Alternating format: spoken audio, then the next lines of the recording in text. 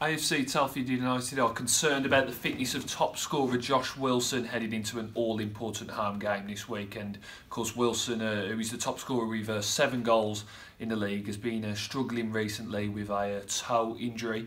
He missed out on training on Tuesday night, and has been rated by assistant boss Larry Chambers as doubtful for the game. Chambers said Josh missed training on Tuesday and he's doubtful.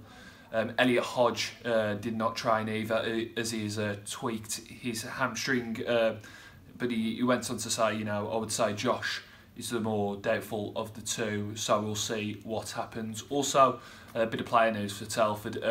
Dan Preston is now back at the club following the end of his loan spell at Hensford Town. Of course, he's had a couple of... that was the 3rd loan spell for him this season. He's also been at Leamington and Sutton Coldfield. He hasn't played for Telford since September the 13th. But when asked if we could see him back in the Telford shirt, perhaps over the coming weeks, Chambers added, possibly.